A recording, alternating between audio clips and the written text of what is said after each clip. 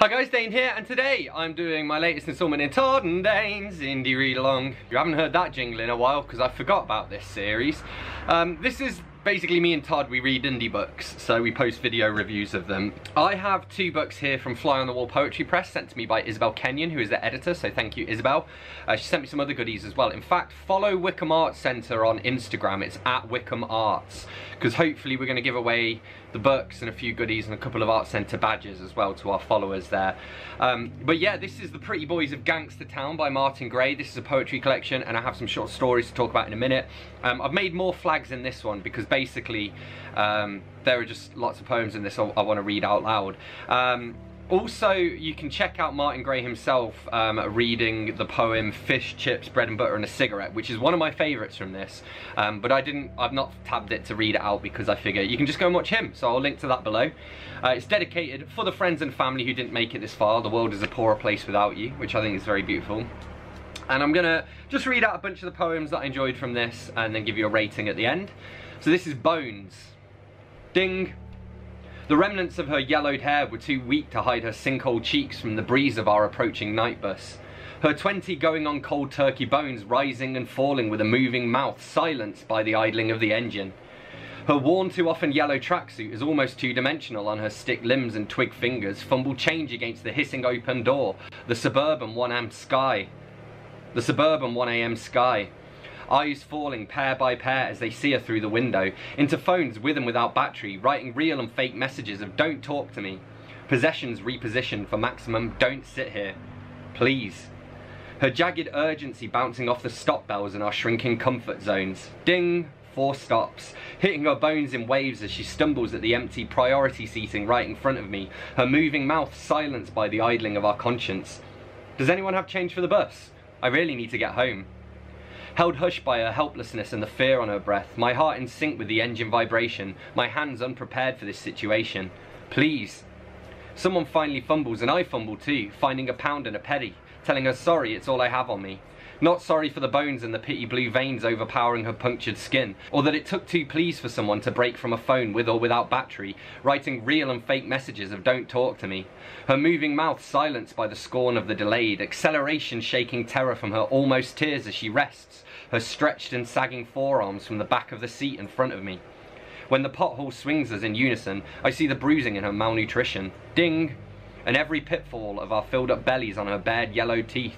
But my shrunken comfort zone doesn't let me ask her if she'll be okay. 3 stops. I need to pay you back, I need to. Ding! She fires at me, suddenly my attempts at kindness bouncing off the half unzipped caves where her neck should be. Ding! And every time I tell her she doesn't, she fumbles a crumpled 10 or 20 from a pocket at the now hissing open door her other benefactor quietly departs from, almost one for all the spinal bones pushing through her top. Ding! As she saves them from the half-crushed cans on the floor. Eyes in phones, with and without battery, see her shove them all right at me. Ding! See me close my hands and cover my pockets as if they've seen this exact scene time and time again. Ding! 2 stops. I want to stop her, to calm her motion blur, but I can't move anything in case I accidentally hit her. Ding! Please, I say, keep your money. I want you to get home safely. I want to get home safely and it calms her just enough, just slightly, but my shrunken comfort zone still doesn't let me ask her if she'll be okay, or if she can eat those bones away, or if home is even a safe place to stay. Ding! Because I don't know what I would do if she told me. Ding! Me this time, telling myself that she'll be fine, because my shrunken comfort zone wants this to stop when the bus does. Ding! As she pulls her bones up by the stop bell. Ding! As if she's getting off too. Ding! But I don't know how to be alone with her in the street-lit stillness we've been cutting through. Ding! Please, she says. Ding! Can I have a hug? I see the worst of myself when I assume the worst in her, but I try to wrap my shrunken comfort zone around her bones, tightly enough to mean something, gently enough to protect me from her pain and protect her for a moment from the cracks we let her fall through. But my shrunken comfort zone still doesn't let me ask her if she'll be okay, as I tell her again to get home safely and head alone to the dark breeze outside the hissing open door.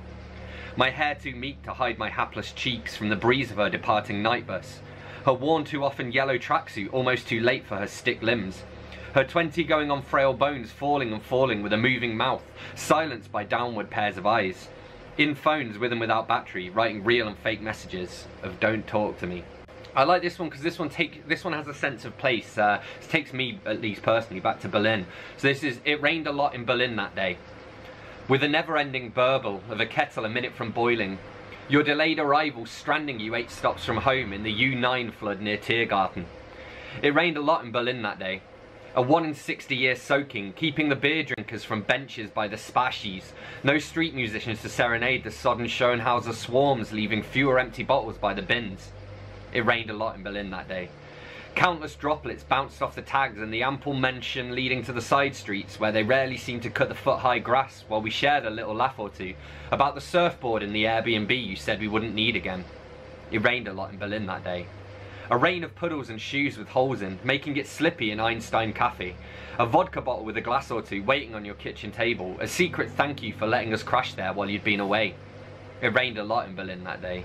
Where for once the Ubers were fuller than the U-Bahns, but we were more intent on you getting safely home than working out another day to cook for you like we'd promised you, before sharing a Berliner or two on your balcony. It rained a lot in Berlin that day. But we were drenched in afterglow from the Willkommen you show us every single time we go. I miss Berlin. Ah. Alright, here we have focus. I must get this done. Focus. I'll make a nice cup of tea first, then I'll focus. Well, you can't have a brew without a biscuit, can you? I think the shop's got custard creams on special. The ones with the proper structural integrity, where it's possible to munch the 4 corners into a relatively symmetrical diamond. A little walk might fix my knee pain anyway. Why do knees expand like that when you bend them? Focus. It's like the inner bit absorbs the whole of the kneecap. I don't like my kneecaps. Does anyone like their kneecaps?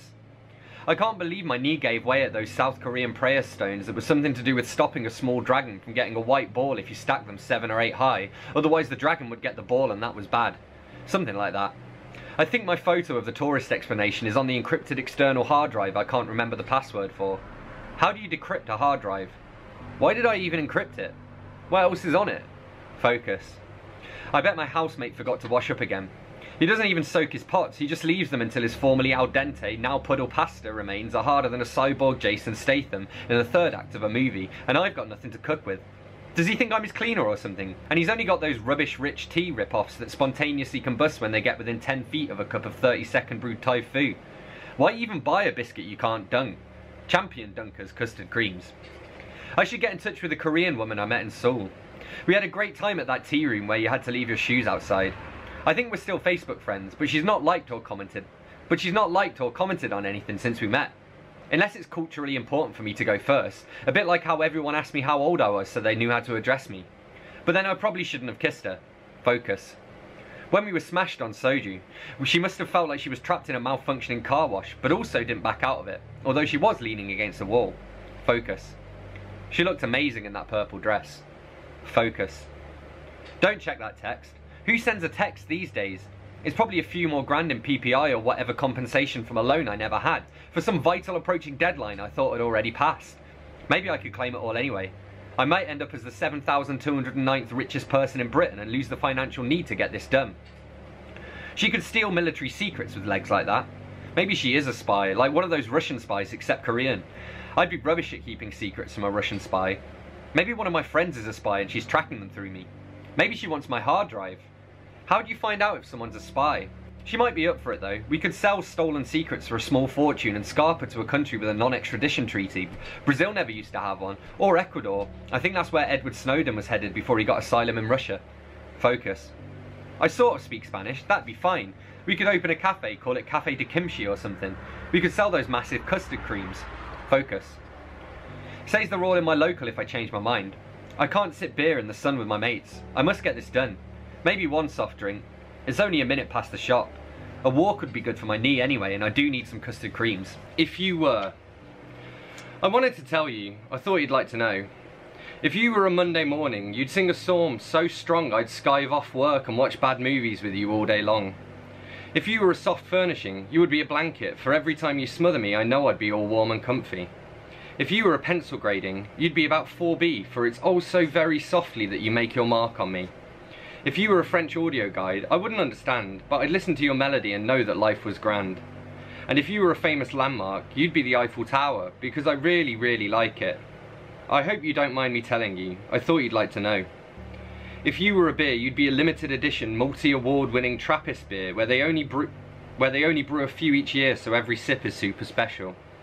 If you were an electronic device, you'd be a dictaphone, because I'd be one if I didn't phone you and I can't be by your side. If you were a metal detector, you'd never need to start, for you've already found the keys to my softer side. If you were an invention, you'd be a suitcase wheel, because you always lighten my mind no matter how weighed down you feel. And if you were a non-fiction book from the 1980s, you'd be the Usborne Spotter's Guide to Dinosaurs, for as long as you and I will live, I know you'll give me more and more. I hope you like me telling you, I thought you'd like to know. If you were something that fell in the ocean, your buoyancy force would be less than 9.8 newtons, for it's when I sink right into you that I find my equilibrium. If you were an integral aspect of modern skyscraper design, you would be the lift, because you don't need the stairs from all those strangers. If you were a part of your sneeze, you'd be the little nose twitch you do before a chew, for you would bring me to my knees if you'd lost the things that made you you. If you were a condiment, you'd be a sugar sachet, for if I ate a lemon, you'd be there for my mouth. But most importantly of all, if you were a button on a telly remote, you'd be the big red one, you see, because no matter where you're taken to, you'll always stand by me. Anyway, this is Escape Velocity, last one I'm going to read from this. I want to be an astronaut. I want us to break escape velocity and soar beyond our atmosphere, from Earth to outer space. I want us to fly until Madrid to Mount Fuji fit inside our warm embrace. I want to be an astronaut. I want us to sit on space debris, blowing our anxiety away, until we see unpolluted skies 24 hours a day. I want to be an astronaut. I want us to sail to Mars on solar winds, build castles in its dark red sand. I want us to jump in its 0.4 of Earth's gravity as high as we can. I want to be an astronaut. I want us to hitch a ride off Halley's Comet, through the asteroid belt, slingshotting ourselves to Saturn, where I'd get some rings for your co-pilot fingers, and we'd paint Stephen Hawking's soul on Titan's orange-black canvas. I want to be an astronaut. I want us to lasso Voyager 2, swing ourselves through the Kuiper belt towards her, past the spot where her older sister cocked her head, to pale blue dot our insignificance, so we can tell her she hasn't been forgotten by giving her a hand through the helio sheath. I want us to push her on, so third law hard we launch ourselves back to our cleaned up Earth with just enough time to shout at Pluto, "You'll be a planet again," and to break through Europa's ice, to wave at the undiscovered life in its unexplored liquid methane. I want to be an astronaut. Come with me. Biggie, you're on the book again, aren't you? Excuse me. So anyway, as you can probably tell, I really enjoyed reading this collection. I'd probably give it a 5 out of 5. I mean, I tend to find that I'm more generous with poetry because I think that poetry tends to hit the extremes more often. So most fiction novels are pretty good. Whereas poetry is either really good or terrible, basically. This is one of the really good ones, probably one of my top poetry collections of the year. So yeah, 5 out of 5. And then we have The Goddess of Macau, short stories by Graeme Hall. So I'm going to read you the blurb here because that will do a better job of summarising it than I can actually do. I didn't take any tabs throughout this, so I'm just going to share a few thoughts. This short story collection paints complex characters, myths and magic, all set in the former Portuguese colony of Macau. Macau was one of the first European settlements in Asia, founded in 1557. And over some 450 years, a unique Macanese culture developed, one that fused Europe and China to create an individual identity which, sadly, is in decline in the 21st century. Graeme Hall is a talented storyteller and his work has been published in English, Portuguese and Chinese. And I think this is exactly what you would expect for a short story collection from a press that predominantly deals in poetry. It's very poetic, very beautifully written, but also some really fascinating ideas in this, including like the idea of predestination and predetermination and what that knowledge does to a person, you know. So I don't have too much to say about it other than it was, because it's quite a short collection as well, about 80 pages. It packs quite a lot of ideas into it. And again, this predeterminism bit I was really interested in. It feels like literary fiction, but without the pretension. So overall, I also enjoyed The Goddess of Macau, and I gave this one a pretty solid 4 out of 5. Some more great stuff from Fly on the Wall Press. I'm just consistently impressed with everything that they send out. Anyway, I accidentally forgot to film a little outro to this video, so as always, thanks a lot for watching. Don't forget to let me know in the comments if you've enjoyed this video. Let me know if you're going to read any of these books as well. Hit that like button, hit the subscribe button for more, and I will see you soon for another video. Thanks a lot. Bye-bye.